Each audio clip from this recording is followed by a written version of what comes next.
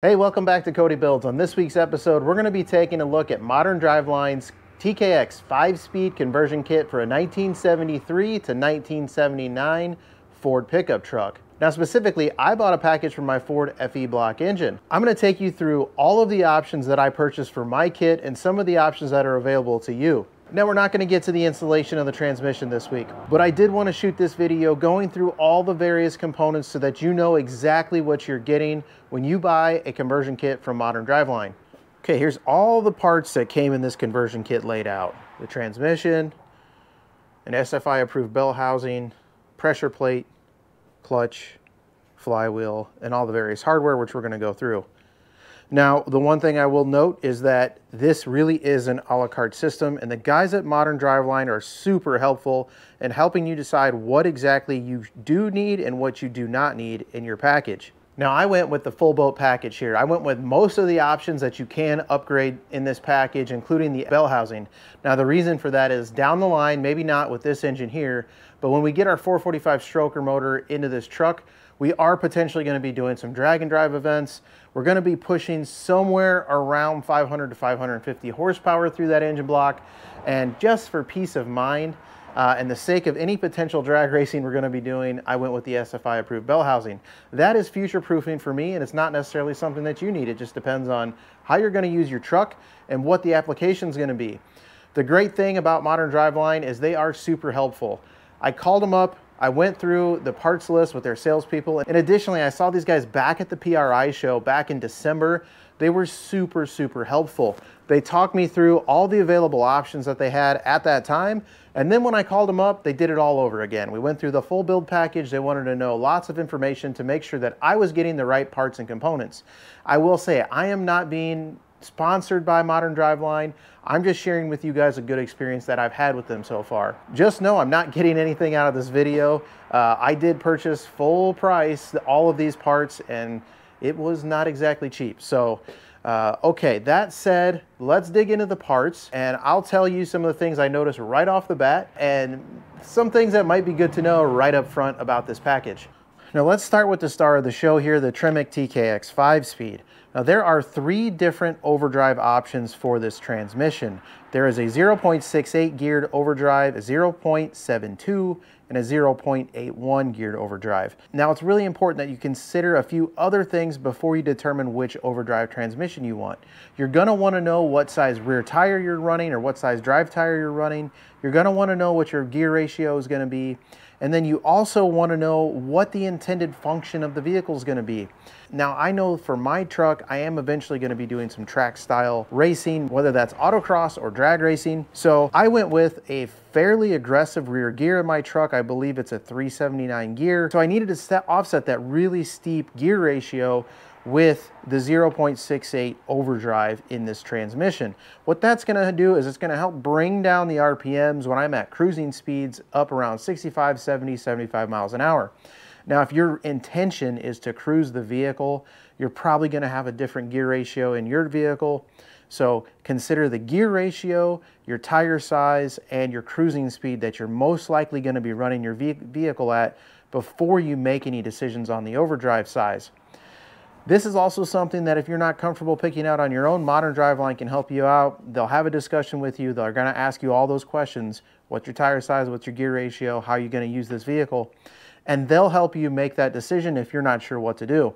In addition to that, there are online calculators that'll help you determine what your cruising RPM is at a given mile per hour with that information of tire size and ring and pinion gear ratio. So if you have that information, you can start doing the research. You can figure out exactly what overdrive you want in your transmission. Now, the other thing that's cool about this Tremec TKX 5-speed is its versatility. This transmission right now is set up for a truck style application, and you'll see the mid-mount shifter position here. This is an add-on for this transmission if you're doing a conversion for a pickup truck. You have to add on this little adapter here for the mid-mount style shift. But the nice part is, if you're ever going to use this transmission in another vehicle, rather than having to worry about if this shifter position works in a different vehicle, say like a muscle car style where you're going to want the shifter a little bit further back in the tunnel, You can buy the adapter that will then move this shifter back onto the tail housing and block off this center section here. That's a really cool feature. It makes this transmission super versatile. So if you're a guy that likes doing engine swaps, you go through a lot of different types of vehicles, you're moving drive lines from one place to another, this TKX 5-speed could be a really good option for you. And the last thing I'll note about this transmission is the overall package size. It's a pretty compact transmission. You guys can see scale-wise, you know, my hand size compared to this transmission here. It's a fairly compact transmission and it's fairly light. It's a ton lighter than the cast iron 4-speed that came out of this pickup truck. So there's going to be a huge weight savings just in the transmission alone.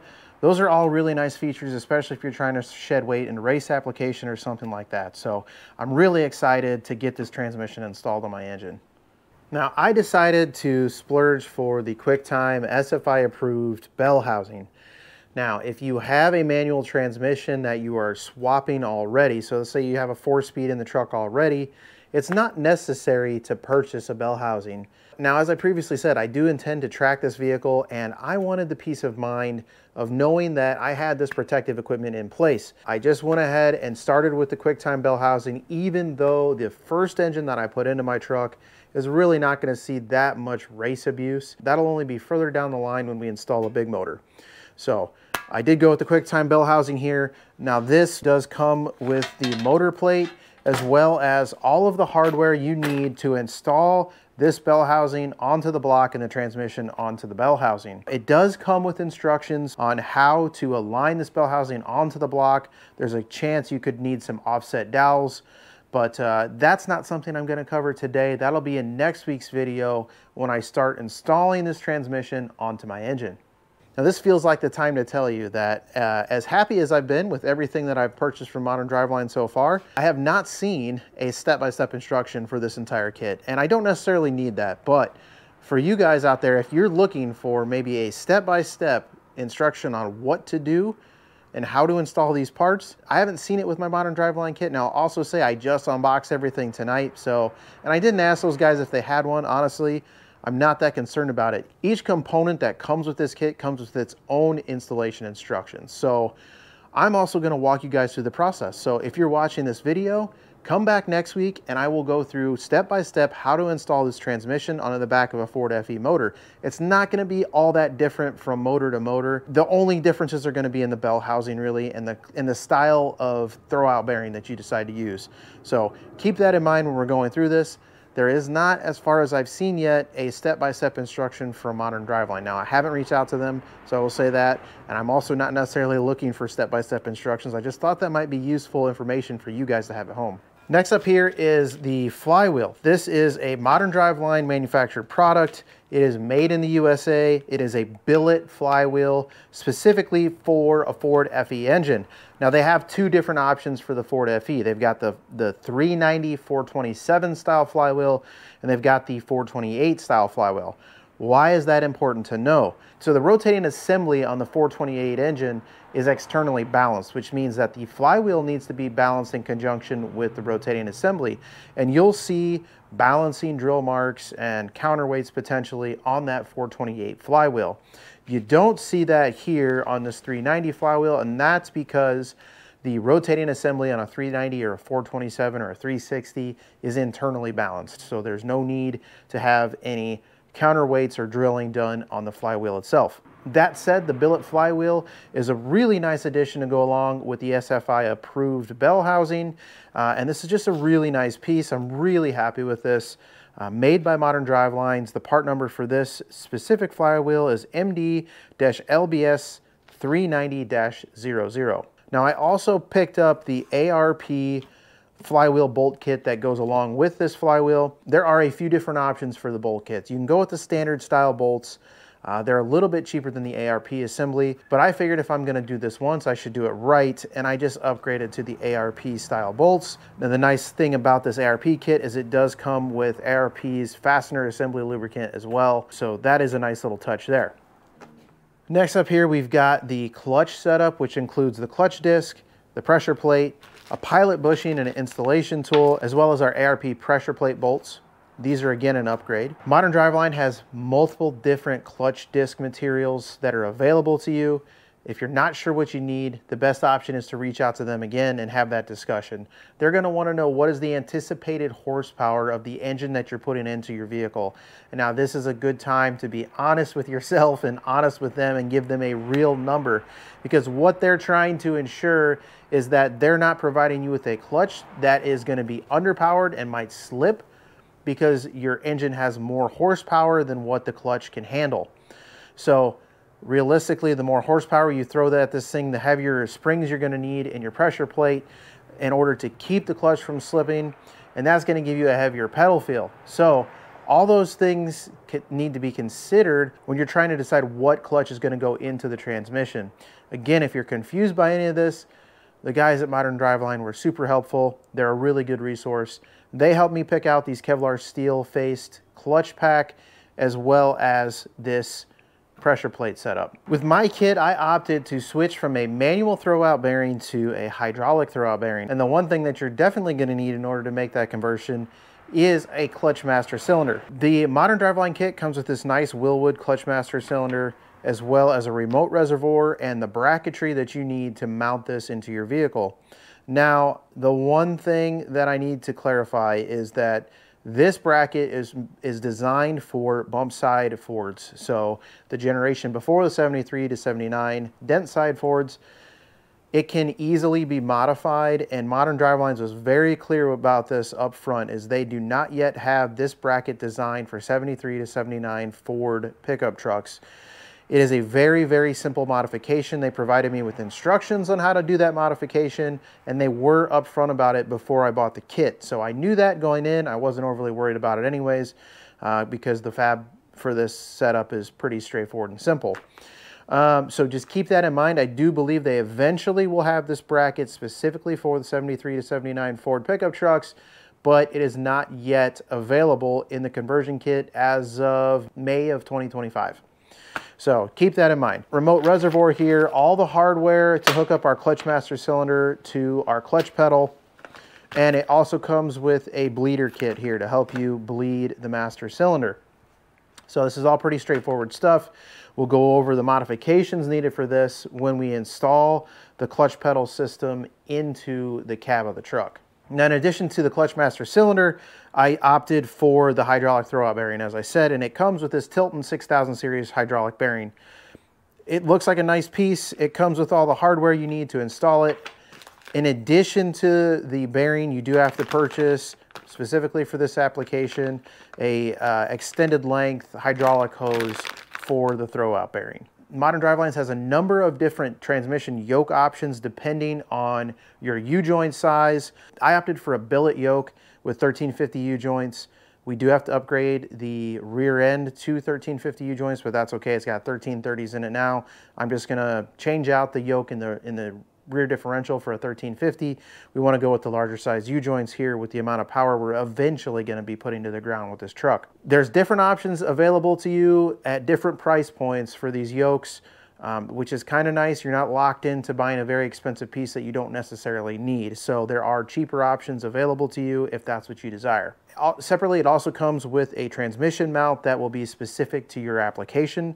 This looks like a pretty generic style transmission mount. We are going to have to change the cross member up in order to make this mount work, I believe, but we're going to find out more about that in the coming episodes. All right, now lastly are all the little accessories that go along with the transmission here. So we've got a shift lever, a shift ball, and there are multiple options for both of these. You can get them in black, white, custom style shift knobs.